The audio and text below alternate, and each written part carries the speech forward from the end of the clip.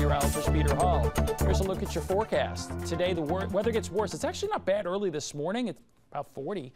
And then it gets raw. We get some rain developing late morning, midday. Rain will then change to snow. It's a sloppy finish to the day. 41, 42 and falling, and then lower 30s for the evening hours. So what to expect?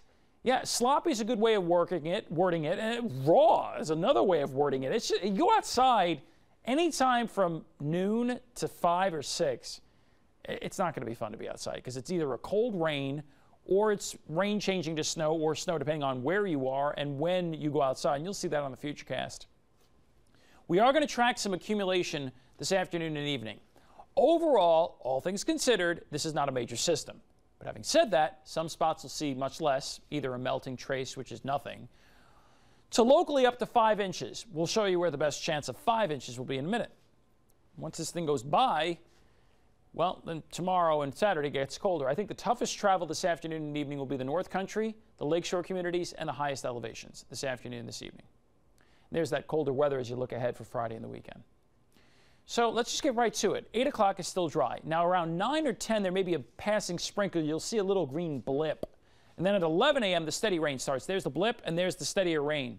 Notice that around noon, we're already seeing that changeover right along the Lake Ontario shoreline in North Country, and then the range-snow line tries to move a little further southeast to finish the day. Now, I don't expect very much accumulation for much of central New York due to that rain-snow line being borderline and the fact that temperatures are not that close to freezing. So if you're in the light blue, anywhere from nothing, the trace technically means you see snowflakes, but it doesn't stick, to maybe an inch or two on lawns and trees.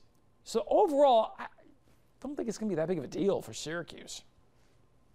If you're in the dark blue, I think you're assured of an inch at least, and an inch at least for the lawns and trees and cars. In this area to the south, this is probably an inch or two, maybe 3 at the most for any elevation and any surface, with the best chance for lawns, farms, and trees and cars. The best chance for the 5 would be the Tug Hill Plateau and the higher elevations of northeastern Oneida, northern Herkimer, and Hamilton counties, maybe Old Forge. And the highest peaks might squeeze out 3, 4, 5 inches. Again, not a big deal, but wanted to let you know about it. Tomorrow, mostly cloudy, passing sprinkle or flurry, maybe a peak of sun. Overall, mid-30s is about the best we're going to do for a high temperature on Friday. Some leftover flurries and snow showers and breaks in the clouds for Friday night and Saturday morning. And then on Saturday, it gets even colder.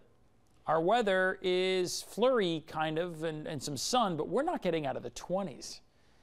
The high of 26 that I have for you is 20 degrees below normal. We're nowhere near what it's supposed to be like for the end of March. Not much sun either in the forecast. The precipitation probability is very, very high. One may say sky high. The rain-snow combination, the chance for precipitation today is about 100%. It is going to do something today. It will definitely rain and probably into some snow. Flurries tomorrow and Saturday, and then some minor systems coming through. There's your 7-day forecast.